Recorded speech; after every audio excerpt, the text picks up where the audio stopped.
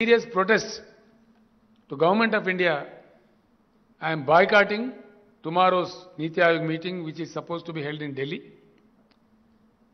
because the policy spelled out in the first NITI Aayog meeting, that was the cooperative federalism and the Team India spirit, is totally lost by the Government of India, by the NITI Aayog.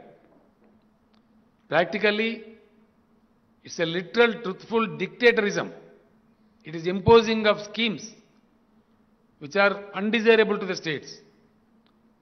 The imposition of GST tax on various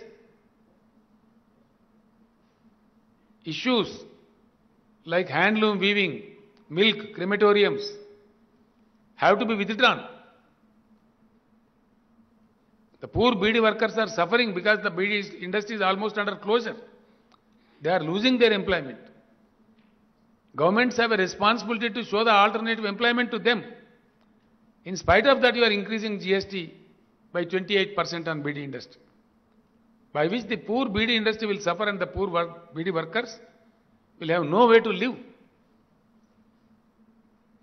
Of course, it is a painful job to do, but they are winning their bread out of the BD making because they are so poor. The farmers are unhappy. Peoples of all walks are confused. The Government of India is not able to control the price rise, which is skyrocketing. The inflation is touching the high. The unemployment rate has gone up to the percentage of 8.1. This was not desired out of the result of formation of NITI Aayog. The National Institute for Transforming India has resulted drastically. It is painful. I am very painfully appealing. It was not my intention to make it a political issue, but under compulsion, having no way. I made various suggestions during so many meetings of NITI Aayog.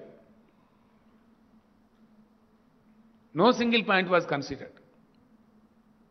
I don't see a place for the recommendations of NITI Aayog with the Government of India.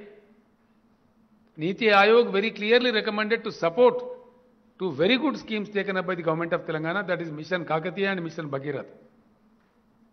NITI Aayog has crystal clearly recommended for sanctioning 24,000 crores of grant for both these schemes.